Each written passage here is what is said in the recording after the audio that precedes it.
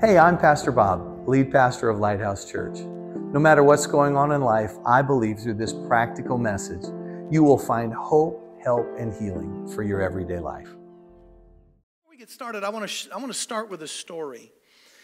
And this happened back in 2016.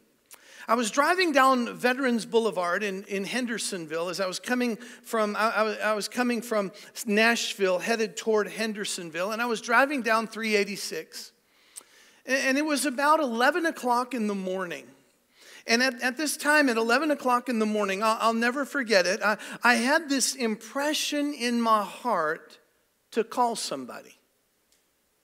Now, how many of you have ever had an impression in your heart to call somebody and you didn't do it? Anybody ever be there? Anybody ever have that moment?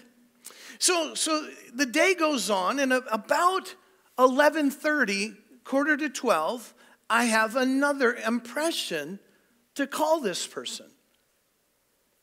And I didn't do it. So I'm visiting some families. I'm doing some things out in Hendersonville. I can't remember exactly what the day was. If I went back into my calendar, now I calendarize everything, so I could probably tell you the day and the time. But about 1 o'clock that afternoon, I got that impression again. And I said, fine. How many of you get exasperated with the Holy Spirit sometime? So I pick up the phone and I call Chris. His name was Chris Cooper. And I called Chris, and Chris and I had been friends when I had pastored at Cornerstone years earlier. He'd gone through he'd never been married, but just struggled with some things, and we became close friends. I came back to Cornerstone, and we rekindled that relationship. And in the meantime, while I was gone, he had gotten married. So I called Chris, and Chris doesn't answer. So I leave a voicemail. I said, hey, Chris, it's Pastor Bob. I have no idea what's going on in your life right now. But I wanted to let you know, Holy Spirit has had you on my heart all day, and I just wanted to say, hey. Now, this is a fellow, we'd go have lunch maybe once every 2 or 3 months, something like that, and just shoot the breeze and of no significance or success. So I lay that out there. No phone call back. How many of you know sometimes you leave a message, and a message like that's kind of nebulous anyway. It doesn't require anything. It doesn't require a phone call back. It just is saying, hey, I'm thinking about you. I get a call about 4:30 that afternoon.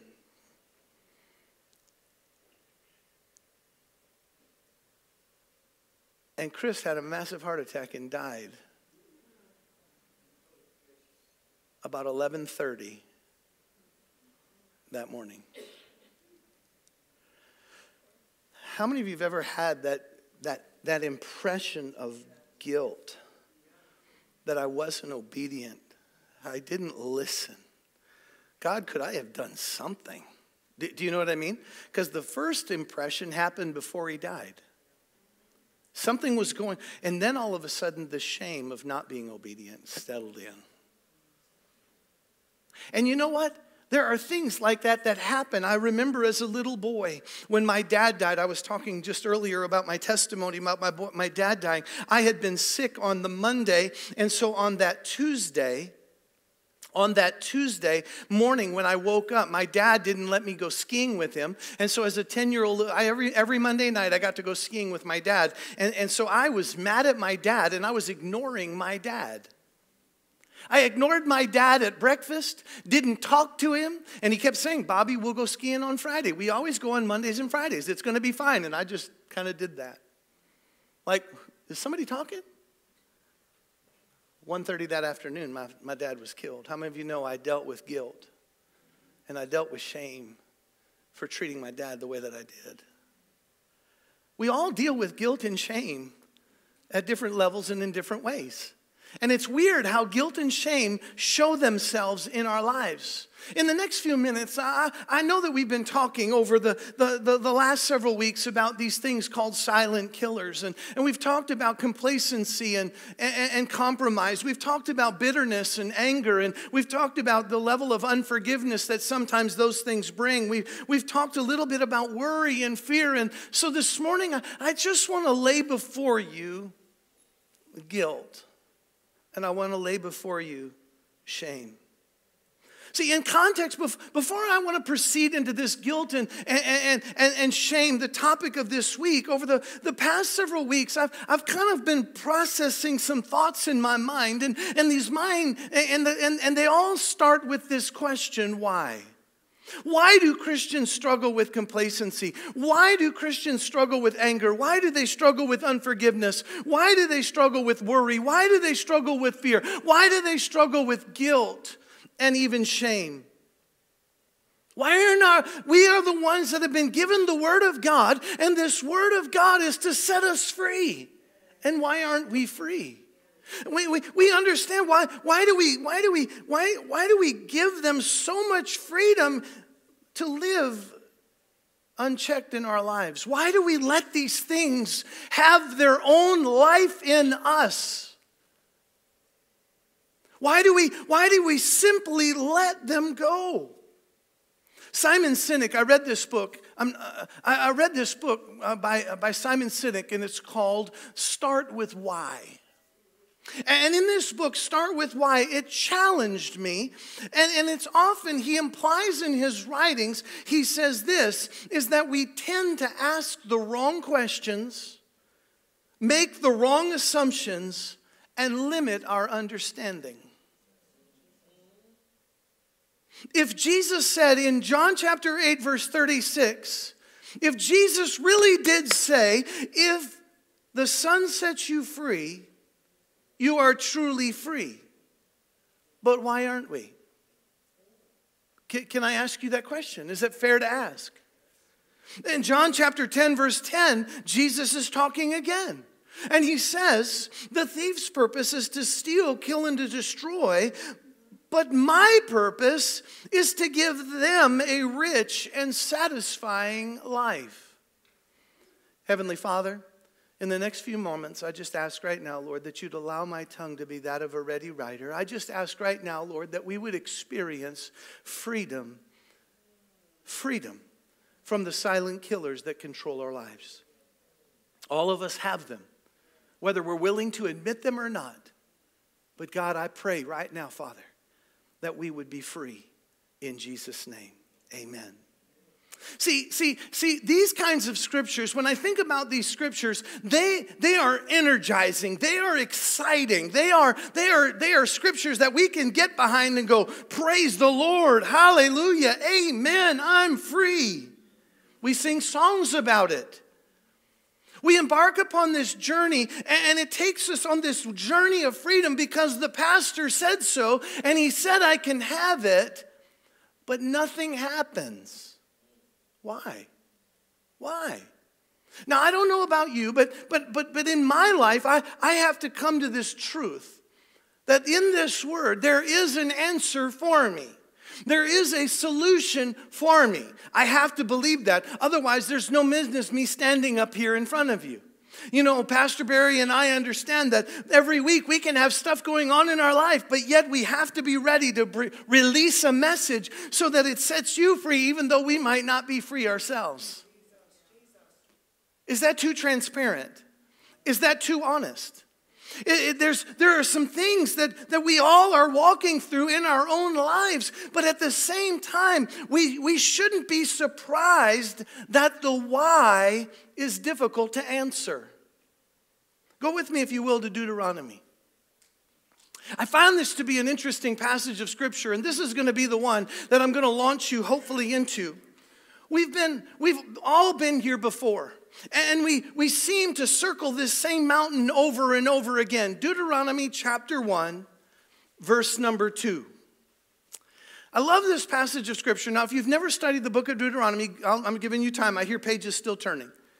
If you've never been to Deuteronomy before, Deuteronomy is this book, and it's the preparation for the children of Israel to leave to leave the wilderness and go into the promised land. Okay, so it's kind of written in three parts. There's three parts to it. They're basically three sermons preached by Moses. Okay, and so this is the beginning of sermon number 1.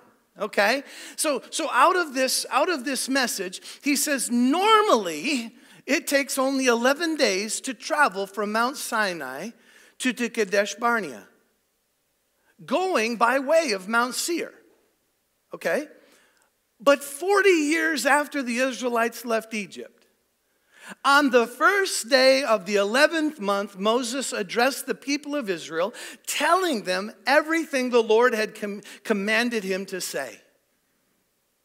This took place after he had defeated King Sihon, the Amorites, and ruled in Heshbon.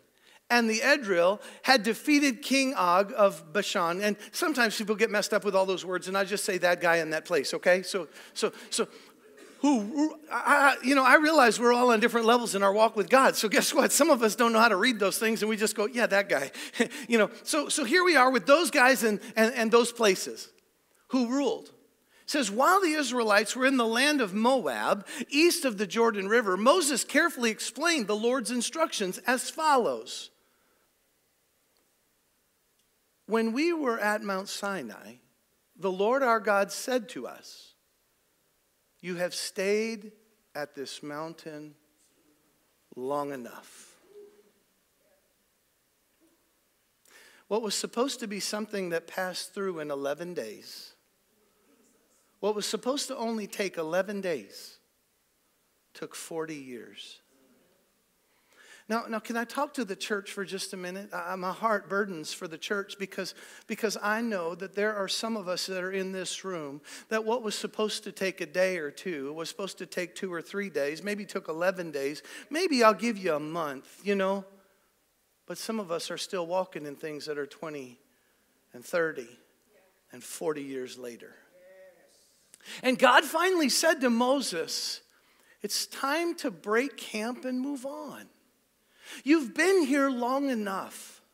You've been in this place of wilderness. You've been in this place of pain. You've been in this place of allowing those silent killers to have their place in your life. And let me just command or commission you this morning. You know what? It's time to break camp and let's move on. It's time to say no more should we be dealing with these things. You've stayed at this mountain. You've stayed at this crossroads. You've stayed at this difficult point in your life. You've stayed in this fear. You've stayed in this pain. You've stayed in this worry. You've stayed in this doubt. You've stayed in this complacency. And it's time to break camp at that mountain. And it's time to move on. The challenge is how do I move on? How do I move on? When I look at moving on, I realize there are things that keep me from moving forward. Guilt and shame are one of those things that keep me from moving forward. See, guilt and shame are the emotions when we leave them unchecked in our lives. They can cripple our spiritual walk, leaving us feel unworthy of God's grace, stuck in a cycle of circling that mountain of regret, circling that mountain of shame, circling that mountain of guilt repeatedly. If you've ever said words like this, I wish I had never. I wish I had never done that. I wish I'd never said that. I wish I'd never. Those are just moments and words of recollection that if you're not careful, those words can become the controller and the campsite by which you stay, whether you stay there for the 11-day duration or you stay there for 40 years. See, God wants us to move forward. We have to move past this wilderness mentality and get stuck in that mindset of why am I stuck here? Can you imagine over the 40 years, those children of Israel constantly saying, oh, when are we going to get done with this mountain? When are we going to get to see it? When are we going to get to go? And we know the reason. We'll talk a little bit about that maybe later. But the truth of the matter is, what should have taken 11 days to get past took 40 years. And God still had to tell them, enough is enough. Guys, I don't know what you're walking through. I don't know the burdens or the pains that you're carrying. I don't know the weights and the hindrances that are holding you back, but they never get resolved. So many people, we believe in grace, but we choose to remain in guilt. We accept salvation while succumbing to shame. See, so one of the things that I've learned and know and understand is that we've all made mistakes. The Bible says all have fallen short of the glory of God. Praise the Lord, we have 1 John 1:9 that says if we freely admit that we've sinned, the Bible says that we have found God utterly reliable and straightforward. He forgives our sins and makes us thoroughly clean. But there's a thing called guilt and shame that somehow battle that freedom all the time. I got the grace of God, but I'm still walking in guilt. I've received salvation, but man, I'm still ashamed. But can I say your sin is not your name? That's not your name. That's not who you are. Your mistake is not who you are. But we identify by those mistakes. We identify by our failures. We can have right or wrong mindsets. Let me just give you a few because I'm watching my time today. Moses, can you imagine not just the children of Israel, but Moses killing the Egyptian, personal insecurities, getting angry at rocks. I mean, some of you will get that in a minute. But he got mad at people, smacked a rock, and as a result, it prevented him from receiving the blessing of God. Peter had a brash personality. He liked to cut off ears and deny Jesus. But he became one of the most powerful people in the New Testament in terms of ministering the gospel of Jesus Christ. How about Paul? He wasn't just a killer of Christians, but he was a killer of one of them that was identified by name, and his name was Stephen. Can you imagine the guilt and the shame that must have come along with those things? Every time he heard somebody talk about Stephen, can you imagine with me where his mind might have gone? I wish I woulda, shoulda, coulda. Oh, I wish that never happened. I wish I'd never, you know what? I never should have let them drop those cloaks at my feet. I never should have allowed that to take place. I never should have asked for permission from the leadership to allow me to do that. Can you imagine the things that he walked through on a daily basis? Guys, you may not have that level of guilt or shame, but you might have some semblance of guilt or shame. I wish that marriage would have worked out. I wish my kids, I got them in church sooner. I wish I hadn't allowed my family to watch that, or I bought that, or I went there, or I did this. And we look back at moments. We look back at moments where we cross the line, and we say to ourselves, I wish I had not done that. Can you imagine Rahab being a prostitute and saying to herself, oh, I wish I hadn't lived that lifestyle. But you know what? She is in the lineage of Jesus. How about Jacob? He was known as a deceiver. We heard about that last week. See, when we battle guilt and shame, at some point, all of us have dealt with it. And sometimes the feelings are a natural consequence of a transgression. Did you know that having some semblance of guilt and some semblance of shame is what drives people to the altar? Knowing that I can't fix this on my own. I can't repent. I can't be clean enough without the help of a father. I can't do it without the help of a Savior. But what happens, though, is we come into this place, unfortunately, we allow the feelings of guilt and shame to take different places in our lives. I want to talk to you. We've talked a little bit about Moses and Peter and Paul and Jacob, but I want you to go with me to 2 Samuel. Take a moment and go to 2 Samuel. It's in the Old Testament. For all of my kids that we're doing sword drills in youth, I want to encourage them because 2 Samuel comes after 1 Samuel, just so y'all know. Just thought I'd let you know that, just in case. All right? You got to get it pretty early to get by me, But I was thinking about this story. Not because of the levity or the brevity of sin, but the reality and the understanding that we all can find guilt and shame in some things. The Bible tells us in this story of David, it says, in the spring of the year, when kings normally go out to war, David sent Joab and the Israelite army to fight the Ammonites. They destroyed the Ammonite army and laid siege to the city of Rabbah. However, David stayed behind in Jerusalem. Keep going.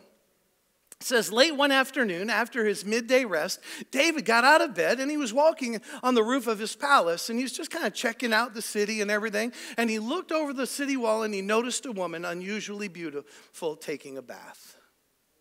Now we know the rest of the story without going into the details of that story, the gore of that story, the difficulties of that story. What we know is we know this, that David sinned with Bathsheba, committed adultery. And not only did he commit adultery, but he tried to cover it up by making it look like it was Uriah's child that she was birthing. And as a result, sends off Uriah to have him killed in war, and then he'd be the hero, come in, swoop in, and take care of her, and love on her, and take care of her, and do all those kinds of things. But I was thinking about this story. Can you imagine David's life at some point saying, man, I wish I had just gone to war like I was supposed to. I wish I had done what kings are supposed to do that day. I wouldn't have got myself into trouble. And oftentimes that's how things start, is that we're not paying attention or doing the things that we ought to be doing. And as a result, guilt and shame has a transgression attachment to it that we look at it and we say, man, I wish I wasn't doing that when that happened. How many of you wish I would have been there for Chris Cooper to answer that phone call? I wish I would have been different with my father that morning that he died. There's things that I look back on and I wish I would have, should have, could have, and the guilt and the shame is so real, but the guilt and the shame is often harder when we know better. It's one thing if we didn't know any better. It's one thing if, we innocently made a mistake. Oops, I shouldn't have done that. Some way, those are easier. But when we know better, David knew better. David knew better. And because David knew better, the depth of his guilt, the depth of his sin was so amazing. And so there's 4 things this morning that I'm going to share with you, and I'm going to do them with you quickly. But I hope I can articulate with you some understanding. Number 1 is this. Number 1, there are varying weights of guilt and shame. We just have to understand that. There's varying weights of guilt and shame. David serves as a powerful example who wrestled deeply with his guilt and shame. We know that by looking at Psalms 51. Psalms 51 says this. Look at what it says. It says, for I recognize my rebellion. It haunts me day and night. Next verse, it says, against you and you alone have I sinned. I have done what is evil in your sight. I mean, the weight of that sin, the weight of that guilt, the weight of that shame. He's crying out to God in Psalms 51. But guilt and shame often begin and manifest as internal accusations and condemnations. They don't start outside, you should have. They start out, I wish I had. Most of the time, I don't need you to show me my guilt and my shame. Most of the time, the guilt. How many of you? I've gotten done with sermons that I thought, man, that one didn't. That one fell like a lead balloon. That one just was terrible. And I'm beating myself up before anybody else has to walk up and say, well, that pastor, that wasn't your best. You understand what I'm saying? I don't need somebody else to tell me. Most of the time, the guilt and the shame that I have, if I'm off with somebody, most of the time, I don't need somebody else to come tell me, hey, did you know that you're at odds with so-and-so? I know in my own heart that I'm at odds with somebody. I know in my own heart that something's not right. I know already what's going on. But there's 2 types of guilt that we look at as I've studied this week. There's legal guilt, and then there's also what we call theological guilt. Legal guilt is this. Guess what? I'm driving down the road and I see a little blue light that goes on behind me. What am I doing? I'm speeding. That's an easy answer for all of you in the room. But guess what? That's a legal guilt. Oh man, I got caught. Right? Doesn't change really the way that we drive much. But there's little things that are what we would call legal guilt. But then there's the theological guilt. Did you know that's the guilt? That's a transgression against God. That's a transgression that when we transgress against God, there's some weight that comes with that. While guilt and shame has their weight, the weight of sin remains a stronghold. When that failure of 20 years ago, I wish, the guilt of that marriage that now affects my kids that fell apart, and all of a sudden we start reliving that. What we're doing is we're rehashing the sin and the failure of what happened yesterday as if it happened today. Guilt and shame have a wonderful way of making us think about what happened before again and again and again and again. It causes us to think things like that. I was reading in a couple of books as I was studying this week, Neil Anderson in his book, Grace That Breaks the Chains. It says this: guilt is the conviction of that we've done something wrong, where shame is the belief that we are something wrong. I'm never going to amount to anything. Because of what happened, that took place. And I see it so often in the church. We've moved past this thing that I've done something wrong to believe that I am something wrong. There's something wrong with me. There's something deeply wrong with me. And that's the place that the enemy gets his ownership of you. See, I think about it this way. Dr. Sandra Wilson, in her book Released from Shame, said this: shame is different than guilt. Guilt tells me that I made a mistake. Shame shouts me that I am a mistake. You're not a mistake. You're not a mistake, church. I think about David in his realization and his confession of his sin. And he made this statement in 2 Samuel chapter 12, verse 13. It's just one page over from 2 Samuel chapter 11. But it says this: then David confessed to Nathan, I have sinned against the Lord. Nathan replied, yes, but the Lord has forgiven you, and you won't die for this sin. Nevertheless, because you have shown utter contempt for the word of the Lord, by doing this, your child will die. Did you know that there's always a consequence for sin? The Bible says that what we sow, we reap. And we have to understand that there is a reciprocating factor, that I've made a mistake, but the mistake doesn't necessarily mean that it's me. It's something that I failed at. You've all failed at something. You define what your failure is. You define what your mistake is. You define where you fell short, but that's not who you are. I love the fact that when I think about guilt and shame, it's like a backpack, and I keep filling it up with bricks and rocks and bricks and rocks. And we were talking and running about in the youth today, and I was thinking to myself, man, I would never want to have a backpack filled with bricks and rocks as I'm running. But that's how we tend to live our life, our Christian lives. We got bricks and rocks in this backpack. And I had an illustration. The backpack's in my car, but the last time we did a church cleanup, we threw away all of our bricks. And so I went looking for bricks, and I couldn't find any. So my illustration went, I had no bricks to fill my backpack. But guilt and shame don't just weigh us down, they silence us. So not only are there varying elements, varying types of guilt and shame, but the second thing I want you to understand is that guilt and shame have the power to silence us. You know, if I'm carrying that backpack with all the guilt and the shame in that, you know what? I don't want anybody to notice it, so I don't talk about it. People might notice, they might see it, they may or may not. But what I found is in Psalms, David makes another declaration. He's trying to get things right, he says, when I refused to confess my sin, my body wasted away, and I groaned all day long. Did you know that the Bible says, let me keep reading. It says, day and night your hand of discipline was heavy on me. My strength evaporated like water in the summer heat. Here we are dealing with a gentleman who said he didn't say anything.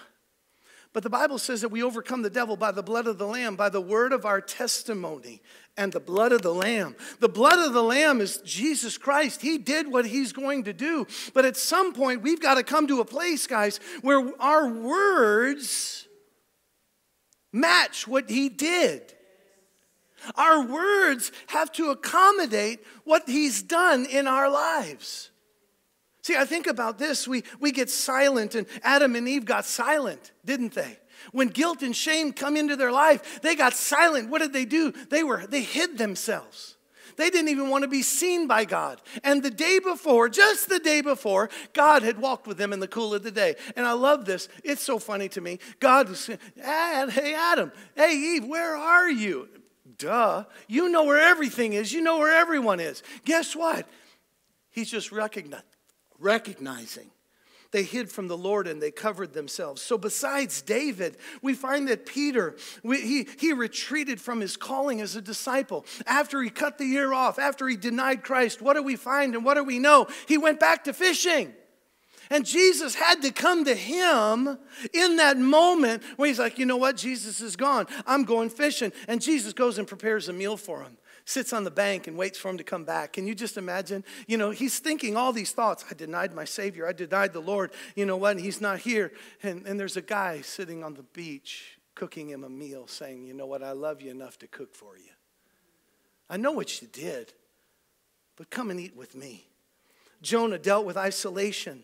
The prodigal son, he woke up in the pig pen. There are things that will happen that guilt and shame, they thrive on silence. When we hide our feelings, when we allow guilt to develop into shame and to grow and to flourish, it makes us even more isolated in our lives. See, we can have guilt and shame in our marriages. We can have guilt and shame in our relationship with our kids. We can have guilt. There's moments that I said to my older than my younger, I wish I had done it differently like we did it with you. How many of you know, how many first kids in the room? Any first kids in the room? You're a first kid. You're a first kid. How many of you know you were just the experiment for your parents? Can I get an amen, Pastor Barry? We realized how much our younger siblings got away with. But we were just the experiment. And my mom and dad have said, Bob, I wish we would have done it differently for you. I was in a different high school and a different school. This is my life. From 3rd grade to graduation of high school, I was in a different school every year. Every year, different school. I told my parents on my day of graduation, don't do this to my brothers and sisters. Let them graduate in one school. And they never moved. They kept the kids in school. They all had to. But you know what? I was the experiment. My parents were just trying their best. But you know what? They can have guilt and shame over messing up my life. No, I'm just kidding.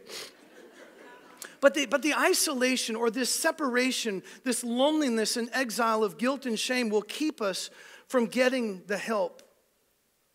Because oftentimes this is what happens. We don't want to be found out. We feel guilt and shame because we have an alcohol problem, a pornography problem. We have guilt or shame because of the fact that we read things and look at things. We go places, we do stuff, we say things. Our mouth isn't pure, our mouth isn't clean. Things happen, but you know what? Guilt and shame can settle in because what's going to happen? We don't want others to find us out.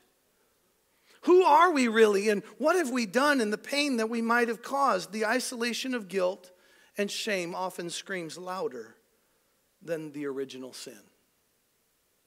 It often screams louder because we make it worse than it originally was. We make it worse. See, when we talk about this isolation, we don't like to talk about our sexual sin or our moral failures. Hey, you know what? I did this and I'm not proud of it. We don't like to talk about our addictions from substance abuse. We don't like to talk about past trauma. Why do I talk about the sexual abuse I went through as a 10-year-old boy? Because every time I do, I kick the devil in the teeth. And you know what? It might set someone else free. So past traumas are things that we have a guilt. Now, was I that way the minute it happened? No. It took me almost 10 years. Actually, it took me 11 years to finally get help. I was 21 years old when I finally started seeing somebody for help. Because why? I didn't want anybody to know. I didn't want anybody to know. You know what? We see the guilt and the shame through failure to meet expectations, maybe of ourselves or others. Maybe I didn't measure up to what my wife wanted. Maybe I didn't measure up to what my husband wanted. Maybe I didn't measure up to what my kids wanted. I'm not the best dad in the world, but I sure am trying. Maybe you have regrets over past decisions, maybe as a parent or a spouse. Maybe you went through a public failure or a scandal, a divorce, maybe there's a crime in your history. Can you imagine the man that preached from this pulpit last week dealing with 8.5 years of living in prison from a murder that he committed when he was 18 years old? The guilt and the shame that every day lives in his life. Maybe there was a spiritual failure. I was believing God, but you know what? God, you failed me, and you know what? Some of us won't admit that one. We were believing God to do something and nothing happened. Or it didn't happen the way we wanted it to happen. And as a result, we have a spiritual failure. The Bible calls that shipwrecked. Did you know that you can have a shipwrecked faith? See, when I'm looking at these things, I think of the third one here, and we've only got two more. Number three is this. Guilt and shame have a crippling effect on faith and relationships. So not only does it silence us, and it has the ability to silence us, but it has this crippling effect on my faith and my relationships with others.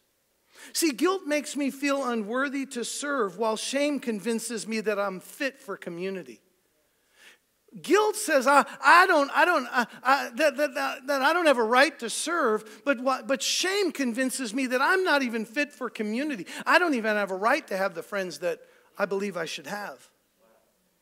David made the declaration in Psalms 38, verse 4. He says this, "My guilt overwhelms me. It is a burden too heavy to bear. My wounds fester and stink because of my foolish sins. I'm bent over and racked with pain. All day long I walk around filled with grief." He's just talking about his life. He's talking about how he feels. You know, the hard part is if we were all like Psalms, if we were all like David, a day he was just supposed to go off to war. I wish I'd gone off to war. I wish I had done what I was supposed to do. But now he's having to unpack all of these feelings that came as a result of wish I woulda, shoulda, coulda.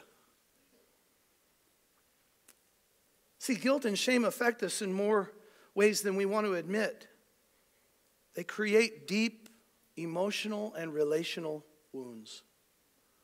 Guilt and shame is kind of like this rut that we end up walking in and we kind of fall back into. Ever been by a slippery water bank? And you're trying to get out and you whoop back in, and you try to get out and whoop, you're back in. Guilt and shame are the same thing. It might not be over the same thing, but it's something that we become accustomed to and part of. I can tell by the talk of people that are walking in guilt and shame. David's guilt caused deep grief in his life. It affects our relationships with others. How many of you know it affected his relationship with Uriah? Had he been right with God, he would have walked up to Uriah and said, "I've sinned against you." But he wasn't right with him because he tried to cover it up.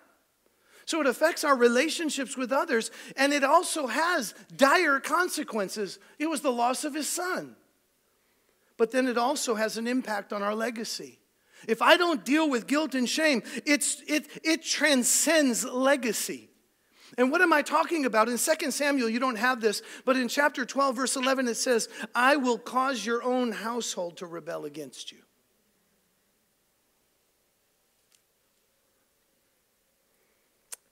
Can I have the worship team come? Can I have the worship team come? Can I say this, that the antidote to guilt and shame is not perfection, but grace? Can I say that one more time?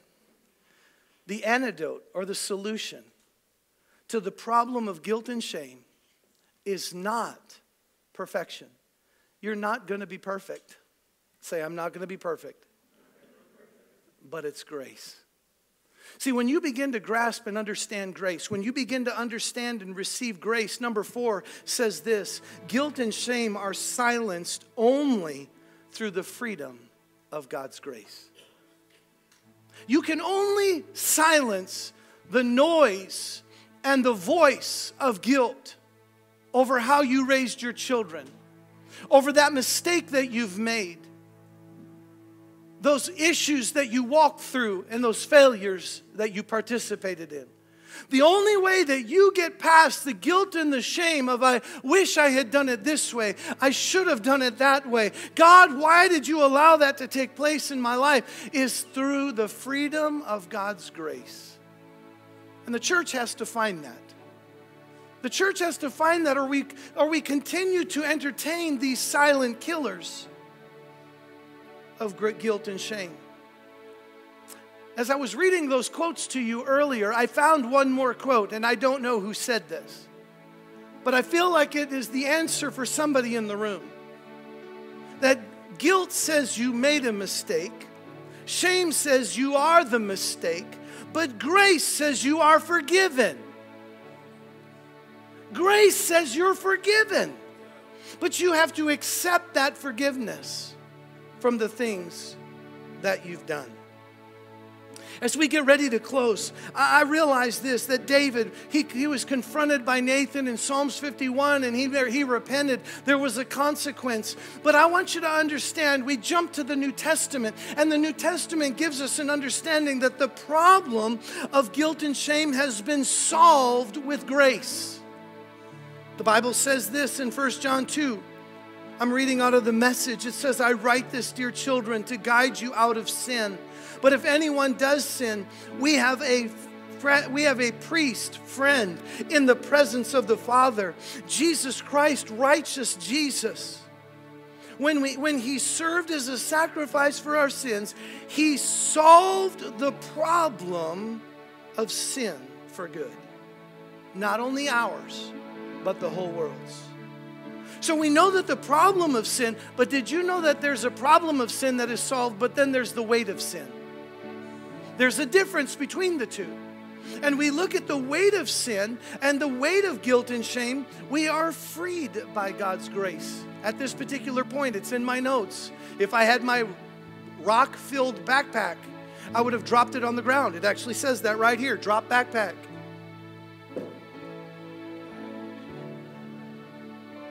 But imagine with me if I really let go of guilt and shame. If I really let go of those rocks and those chains, if I really let go, because the weight of guilt and shame will keep you from walking in the power and the anointing that God has for you. There are some things that God has in you that you don't even know that He put there. And the Bible says in Romans, it says, now there is no condemnation for those who belong to Christ Jesus. And because you belong to Him, the power of the life-giving Spirit has freed you from the power of sin that leads to death. Final thought. We're going to sing a song. Final thought.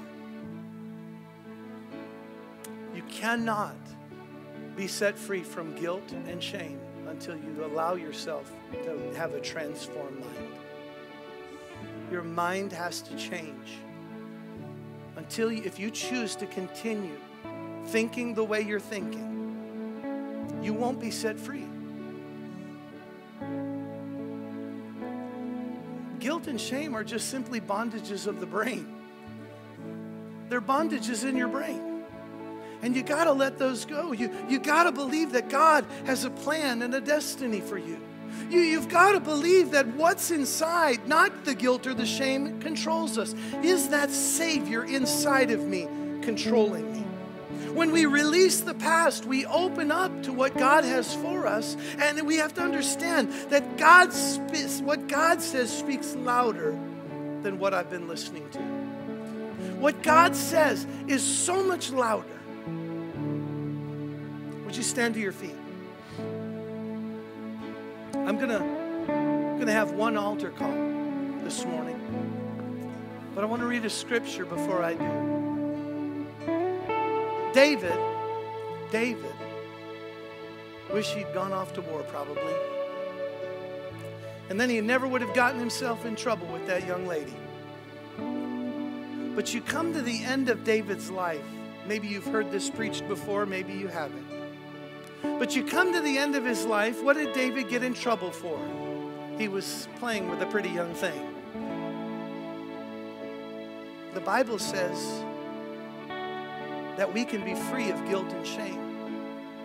Because in 1 Kings, right before David was to go on, King David was now very old. And no matter how many blankets covered him, he could not keep warm. Can anybody relate? Man, I need more blankets. My wife throws them off, I put them on. I don't know what the deal is. Verse 2. So his advisors told him, let us find a young virgin to wait on you and look after you, my lord. She will lie in your arms and keep you warm. So they searched throughout the land of Israel for the beautiful girl. And they found Abishai from that place and brought her to the king. Verse 4. The girl was very beautiful. And she looked after the king and took care of him. But the king had no sexual relationships with her. You know what? Guilt and shame no longer owned him. He was free. He was free. This morning, would you bow your head? The very thing that caused David's guilt and shame was silenced. Stop allowing guilt and shame to keep you from experiencing the fullness of God's freedom and His grace. If we truly confess our sins, He is faithful and just to forgive us of all unrighteousness. And we can be like David and say things like, restore me the joy of my salvation and make me willing to obey you. And we look at this, and in order to walk in guilt, or walk free from guilt and shame, we have to make a physical decision that it was no longer going to hold us. It's no longer going to bind us. We're going to sing a song. I'm not going to ask you what you're coming forward for, but there's a guilt or there's a shame that you're struggling in, and you know it from the minute I started talking about it. You wish you shoulda, coulda, woulda. You wish things would be different. You wish you hadn't. You wish you did. And there's something in your life right now that you need to lay at the altar and say, God, no longer am I going to carry that guilt and that shame. It's not going to own me. It's not going to distract me. It's not going to depress me. I'm going to be free from that right now. As they start singing, I want you to come, and we're going to pray one final time. Come right now. Come right now. Broken within, overwhelmed by the weight of your sin. Jesus is calling. Have you come to the end of yourself? Do you thirst for a drink from the well? Jesus is calling. Let it go. Let it go right now. Let it go. Come to Let it go. the altar.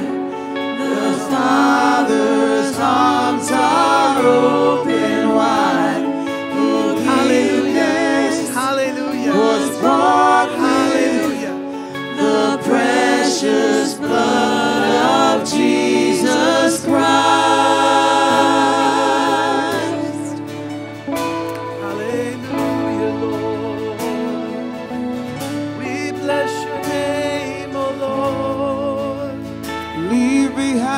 Your regrets and mistakes. God, we don't have guilt. Come we don't have today, shame. there's no reason to wait. Jesus is calling. Hallelujah. Bring your sorrows and trade them for joy. From the ashes a new life is born. Jesus is calling. Oh, come to Let's worship. the Let's worship. altar. Let's worship the The Lord. Father's arms are open wide. Forgiveness was bought with the precious blood of Jesus Christ. Oh, come to the altar.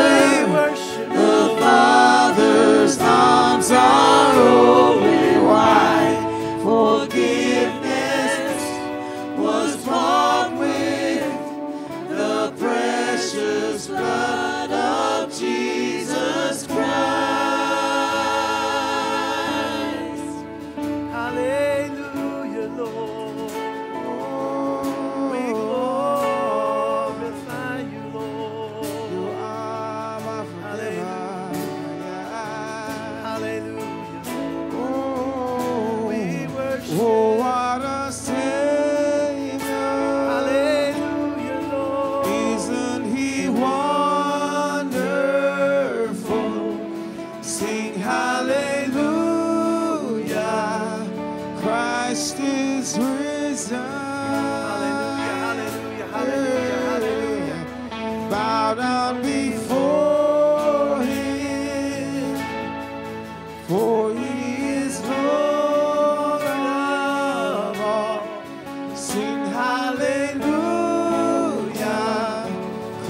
Christ is risen.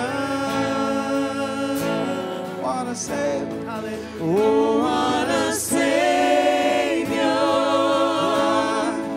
Isn't He wonderful? Sing hallelujah. Christ is risen.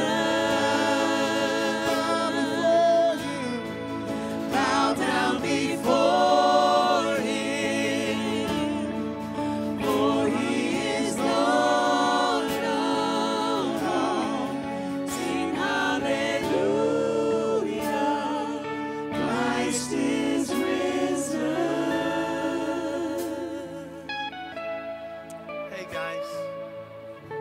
Guys, isn't He wonderful? Isn't He wonderful?